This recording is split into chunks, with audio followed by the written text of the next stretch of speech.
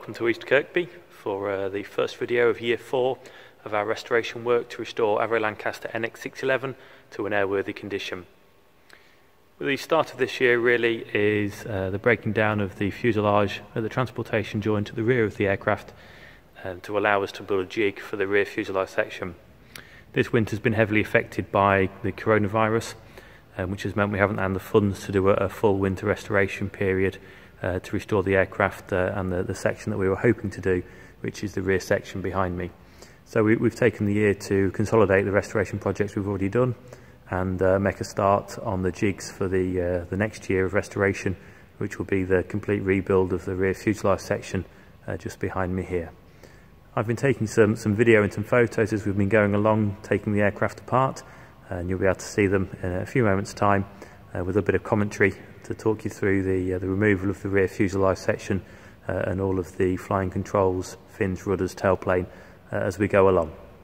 So with the main bulk of work this winter being the strip of the aircraft to facilitate the fuselage splitting at the rear transportation joint, we wasted no time in actually getting parts off the aircraft ready to strip for that fuselage split. The first bits that have to come off are the rear turret. So the rear turret's held on by a series of nuts and bolts across the bottom ring, which is held into the fuselage onto the spun steel ring that we had made and fitted last year. So that comes out first. It's lifted out through the top. The turret has to bend slightly or to manoeuvre slightly as it comes out to allow the bottom rotation joint to come out of the aircraft as well. So as that comes out, it can be loaded out onto a pallet. And that makes the aircraft very clear at the back, as you can see from the photos. After the rear turret's out, John and Gerbs moved on to other parts of the aircraft, namely the fillet panels that go around the tailplane to the fuselage, and then onto the tail fins and the rudders, and then onto removing the tailplanes as well. So the fins come off quite easily. They have a set of fillet panels that attach the fin to the horizontal stabilizer or the tailplane. And once those are off, there's also a couple of access panels on the outsides of the fins which allow you to gain access to undo the nuts and bolts that attach the fin to the horizontal stabilizer. The rudders only really hold on to the fins by the hinges, so that's a very simple and straightforward removal of the rudders. There's also a control rod that comes through the tailplane out up to the rudder as well, so that of course has to be disconnected to get the rudder off. So we remove the rudder and then the fin, and that enables us to get access to remove the elevator.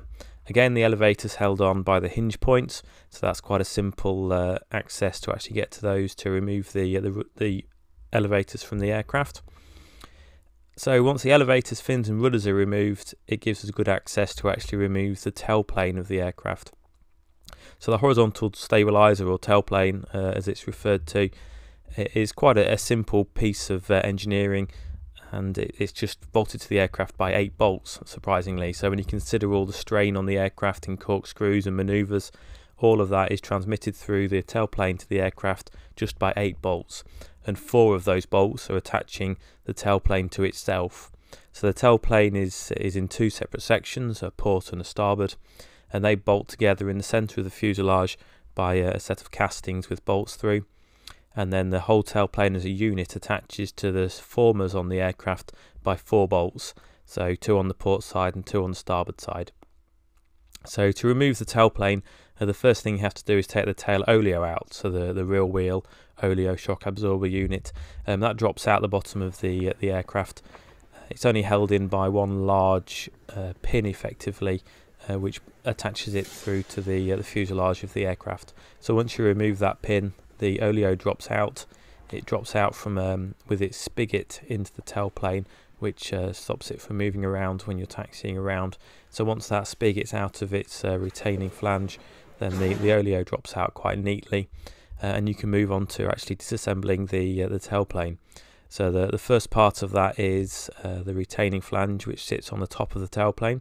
That's bolted through to the tailplane, and basically the spigot from the top of the oleo sits inside a bushing in there. So when you remove that, it would have allowed the oleo to drift around in the fuselage. So you remove that bushing, and then you get access also inside of the tailplanes through a couple of access panels to get to the heads of the bolts that attach the tailplane to the fuselage. And you can also start to remove the 4 bolts that attach the tailplanes to each other, so the port and the starboard parts of the tailplane. So to remove the tailplanes, you put some basically trestles underneath the tailplanes themselves, because once you start undoing the nuts and bolts, they of course have the ability then to drop down, to sag within the fuselage. So you must we used our hydraulic platforms underneath each tailplane just to take the weight of them. We can then start to undo the nuts and bolts, withdraw the bolts, and then the tailplanes themselves just basically pull out of the fuselage. The port pulls to the port, the starboard pulls to the starboard, and they just withdraw from the fuselage. They're not an overly heavy item, so it's a 4-man lift. So once they're out of the fuselage, to get them off the hydraulic platforms, it's just a case of a person in each corner lifting it off. They're more problematic through their size as opposed to their weight.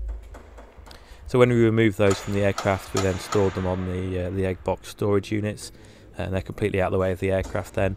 That enables us to actually start to look at removing the rear fuselage part of the Lanc. So to remove the tailplanes, the tail of the aircraft is trestled.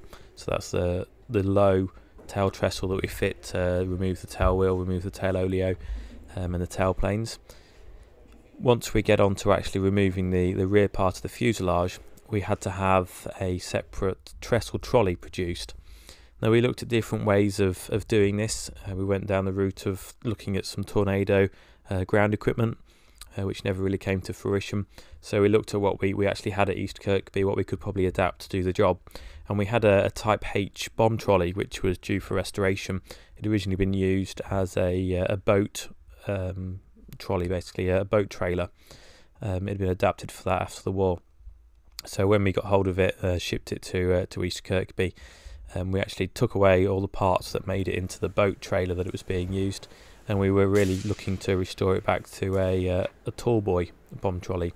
So these Type H trolleys were used for the large 8,000 pounder cookies, the double cookie, used for the tall boy and the Grand Slam earthquake bombs as well. So it's quite a sizable trailer, quite a heavy duty trailer, and it's just the right sort of length that we would need for the fuselage trestle trolleys.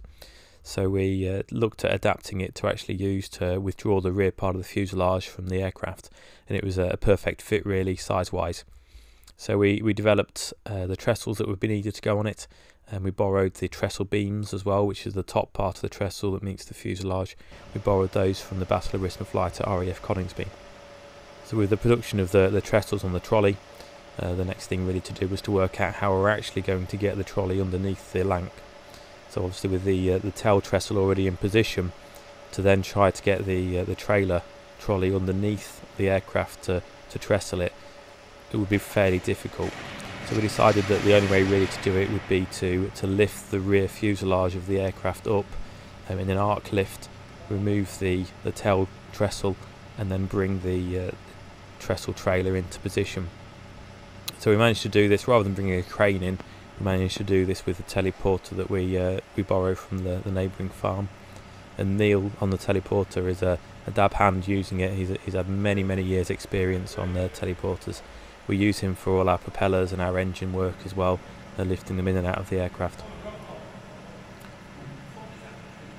So with the tail of the aircraft lifted in an arc lift, it enabled us to push the trestle trolley underneath the aircraft into the correct position, because the trestles have to trestle on particular formers in the fuselage, so the stronger formers, so it can bear the weight of the fuselage onto the trestles. With the trestle trolley into position, we then had to lower the rear part of the fuselage down onto the trolley, and we could strap over and really fasten it down to the trolley to make sure that the fuselage wouldn't move when it's trestled. Once we're happy with the strapping down to the trestle trolley, we then looked at the next step, which was going to be undoing all of the nuts and bolts around the transportation joint. So the transportation joint is effectively just above the H2S, so the blister underneath the aircraft, just aft of the D or the H on the lettering on the side of the aircraft. There's about 240 nuts and bolts that hold the rear fuselage section to the mid fuselage section. So they all had to be undone, of course the front and the rear of the aircraft trestled to make sure it didn't move and to carry the weight on the trestles. With all the nuts and bolts undone, really the next thing was to check the interior of the aircraft, make sure all the wiring was free, all the hydraulic lines, pitot-static lines, all of the electricals, the flying controls, so the rudder elevator controls come down the port side of the aircraft on the inside, so they all had to be disconnected at the transport joint. And then nuts and bolts undone, a quick check around the transport joint for any sealant that might be holding it together, and then the next step was just to withdraw the trolley, pull the trolley away from the front of the aircraft, and with it brought the rear part of the fuselage as well. Extremely happy with how the fuselage split actually worked, so that's one of those rare times when a plan on paper really does work in practice without any finer adjustment. So with the withdrawing of the rear fuselage, the split of the fuselage from the main aircraft, the next plan really then is to start making a jig from that. So we have a company coming in to look at the fuselage faces, the transport joint, and various parts of the rear fuselage section that we can actually attach to for the jig. And that jig will hold the rear fuselage section in it to allow us to remove all the rivets and skins and break down that rear fuselage section, replace all the rivets, assess it, inspect it for airworthiness, restore anything that isn't airworthy to be built back up again into a completely airworthy section.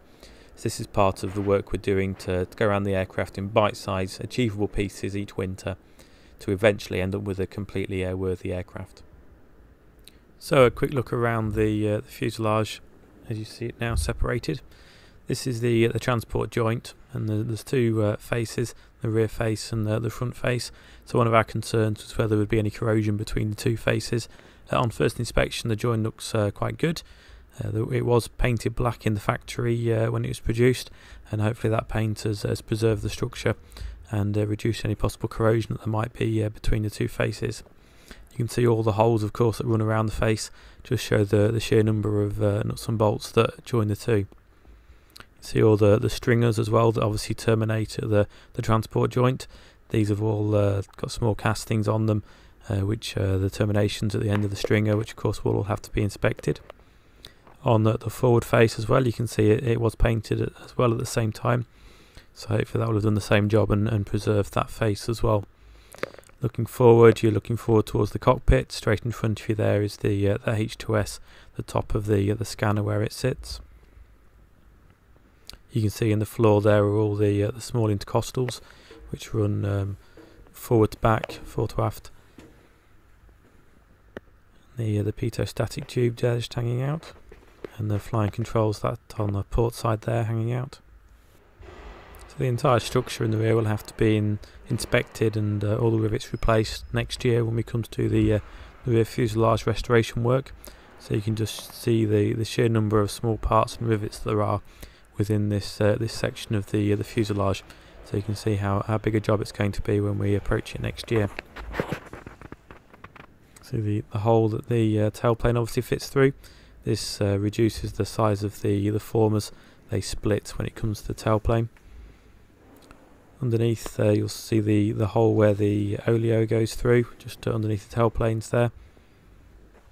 So the tailplanes here on what we call egg boxes, which they're the blocks, items that the tailplanes are sat on. Tail oleo just here as well. On the top of the oleo, as we look at it, is a small unit called an anti-shim unit. So that actually stops the tail wheel from shimmying as you're going down the runway.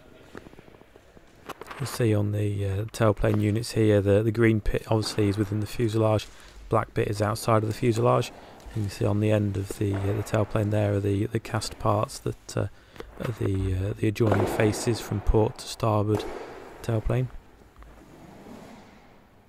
And that bolt on the top there is the one that attaches the tailplane to the fuselage former. The item with the white rag that's hanging off it is where the fin attaches. So that's the outboard end of the tailplane. And we have the H2S perspex cupola here. So that obviously bolts underneath the fuselage, entirely perspex in its construction, made of about 3 pieces and glued together. You see the bulkhead in there That's to stop you from being able to see inside of the cupola to see the radar dish itself. And the clear part at the back of it is for the ident lights underneath the aircraft.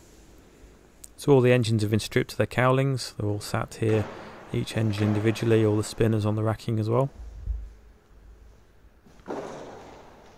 And on this rack here we have some of the parts that are taken out of the fuselage to enable the fuselage to be split. So you'll see all the nuts and bolts from the transport joint there, and on the right hand side you can see the small plate that holds the top of the tail oleo in place. There's some electrical covers, and underneath there you have the large bar that attaches port to starboard elevator, the fillet panels, the step up on top of the H2S blister, and some of the fillet panels as well for the tailplane, and one of the handhold bars as well that run through the fuselage. Thank you very much for watching the video, and we hope to give you some more footage as we progress through the winter. Thank you very much for your support. You can join the Rivet Club for more updates by email. And you can keep an eye on the YouTube channel. So thank you very much. Please subscribe and like the video.